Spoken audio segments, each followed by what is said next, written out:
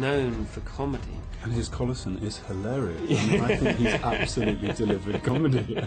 Sorry, go on. And he couldn't wait to play a role that had a bit more teeth. I mean, he plays a sort of very Machiavellian, very scheming, complex character in Strike Back, and a man also haunted by his demons. But the thing he really loved was to be given a gun and asked to go and shoot it. Yeah.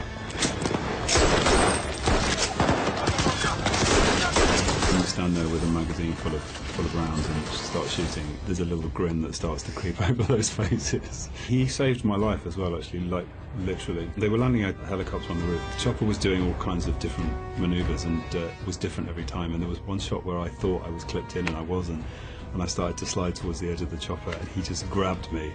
I was holding on, I was like, I think I'm going to fall out of this thing. He was like, no, it's all right, I've got you. Yeah, I need to buy him a beer for that, really, don't I? You should.